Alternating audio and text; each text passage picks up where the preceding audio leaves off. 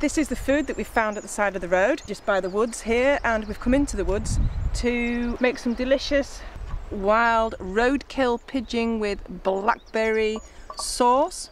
So what we're going to do now is we're going to take the breasts off, the breast meat, because that's what we're going to eat today. We're not going to eat anything else. We're going to keep it simple.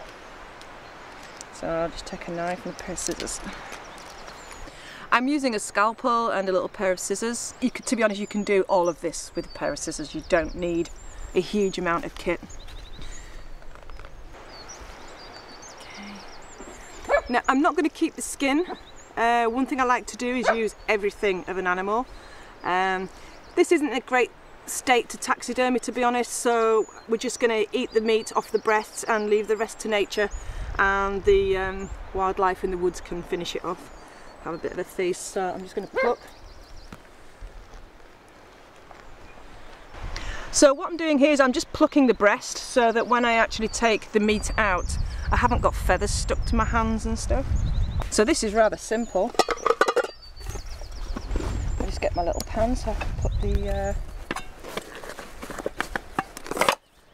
bits into. Okay, I'll just put that there for now. And this is really easy. I'm just going to cut down the side of the breastbone there on both sides. Try and stay as close as I can. I want as much meat as possible. Pigeon meat is very rich. It's absolutely delicious. You don't need a huge amount to make a really tasty meal. I'm staying away from the intestines because once you open those, you've got to deal with the smell. Not always a hugely bad smell. Just looking at the meat now that I've actually opened the bird, you can tell a lot more once you get inside. It's a very good animal. It's a nice piece of meat.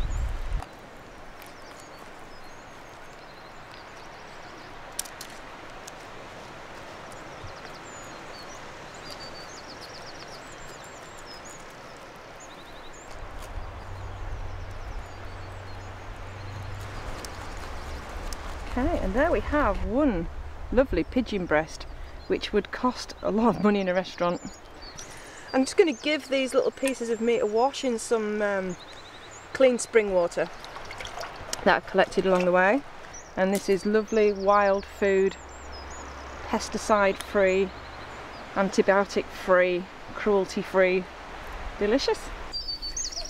Okay, so the rest of this will just go into the bracken, and some other animal can feast on it later.